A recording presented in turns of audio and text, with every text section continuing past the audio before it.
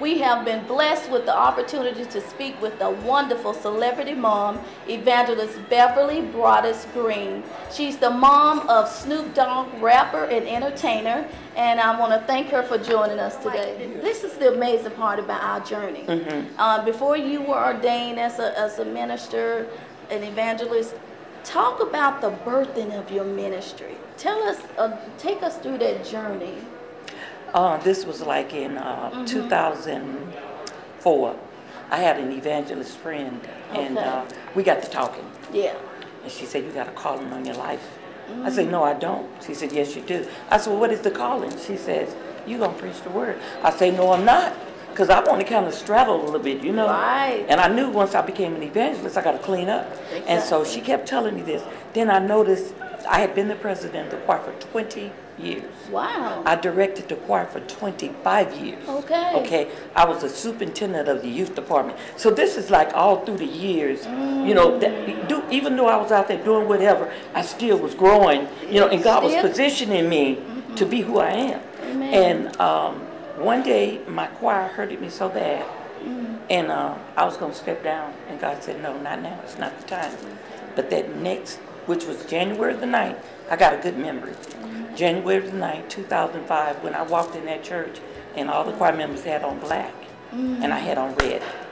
And nobody called me to tell me that they were wearing that. And I'm the president. I was sick and didn't go to choir rehearsal. And God said, "That's your time." And I stepped down. Right there. As a choir member, I stepped down, but I continued to go to church.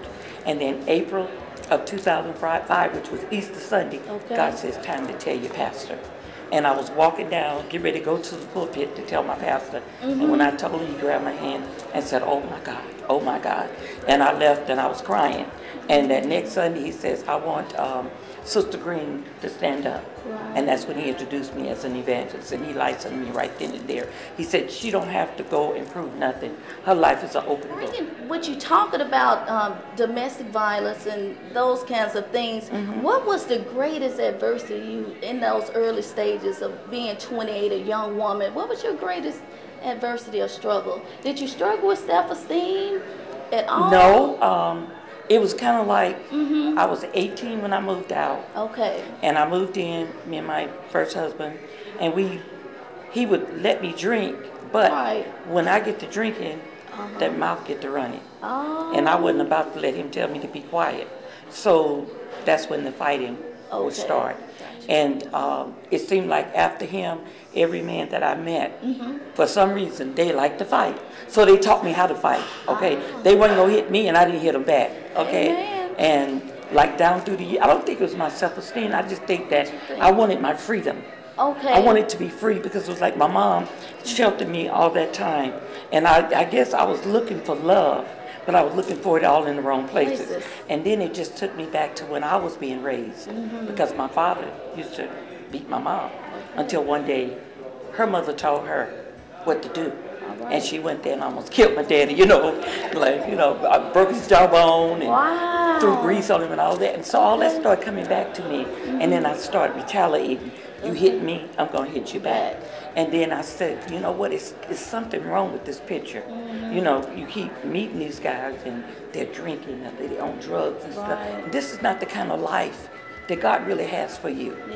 And I just made my mind up one day in the year of 2000 when I walked away from that third marriage. Amen. That was it. That was it. That was it. And then God blessed me in 2001 to meet my king, and we got married, and we were married for 4 years. And then he passed away. Then he passed away. Yes. The best. The best. The best. Never put his hands on me. Always, he treated me like the woman that I am. The queen you are. That's right. Amen. And so I just don't want no woman to be in no relationship. If a man hit you once, he'll hit you again. He'll hit you again. You know, so don't allow them to get them one way or the other. Amen. Let them go to sleep and get them. All right.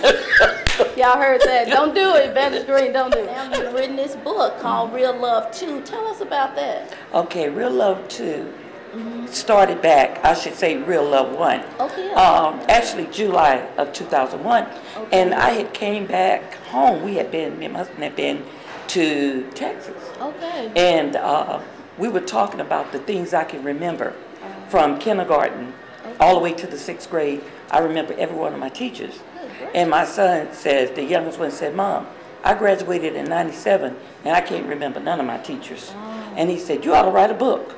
And I was like, for what? It's because you got a story to tell. I said, I'll think about it. So about a month later, I started doing the book and everything. And what it does, it takes you all the way back to when I was 5 years old. Okay. And I was sitting on the stage, and I graduated from kindergarten to first grade. Okay. And as I'm sitting there, Snoop invited me to one of his shows. Okay. And as I'm sitting there in the audience, my mind takes me all the way back to when I was 5 years old. Wow. And I seen him as my baby. I seen him as he was growing. And I'm excited because this is my first time seeing him actually on stage. Right. So he comes out on stage in a 60, maybe a 62 Chevrolet or something like that. He came out on the stage in his car. Okay. And then he got the rapping and everything. And I was like, I can't believe this. My son doing this. And so my mind, I started going down memory lane. All right. And as I went down memory lane, I took myself back to being a little girl, how I met his dad when I was like 7 years old, which was like my first love, and how we moved to California, but we always stayed in touch with our family back home. Right. And as time would permit me, it took me, just kept on writing and kept on writing. And then that's when I tell you I started looking for love in all the wrong places. And I love my mom to death, but they never said, I love you. We just took it for granted that they loved us. So I was in these relationships looking for some man to say, you know, I love you, and not the fighting and all that. And the book just go on, and then finally I met my fiance, and we got married November 24, 2001, and it was a fairy tale wedding because everybody in Long Beach wanted to come because they knew Snoop was giving me away. Okay. And all my sons walked me in, and all my grandbabies carried my train, and it was just wonderful. And I said I lived happily ever after, but didn't know 4 years later he was going to be gone. 4 years? Yeah. So I picked my story up, meeting him. Okay. And how good he was to me, because we always was on the honeymoon. Yeah. And just talking about how God, you know, called me as an evangelist, and I seen God change this man before my face. He stopped drinking, joined church, and how he laid on the floor, and he had told me the night before, if I die, I want to go to sleep and then wake up. And it's almost like that. He had a massive heart attack, laid on the floor and died. My Lord. And I tell you about my grieving, how, you know, I want to let women know that when you lose your husband, you lose your mate or whatever, that there is life after that. And all this is in that book. Yes. And how God blessed me to give you 20 steps to real love, joy, peace, meditation, surrender, trust, faith, hope, patience, and all of that, I break it down. And you can read it step by step, by step by step. And to show you, if you apply those 20 steps to your life, God will do the same for you. He'll save you, sanctify you, and fill you with the Holy Ghost. Yes. And He'll order your steps in His Word. He will guide your feet in His Word. He will wash your heart in His Word. But because He said a righteous man's steps are ordered by Him. Amen. And so as long as you stay righteous and stay in the will of God, He'll bring you through. He'll bring you through. He'll take you all the way, honey.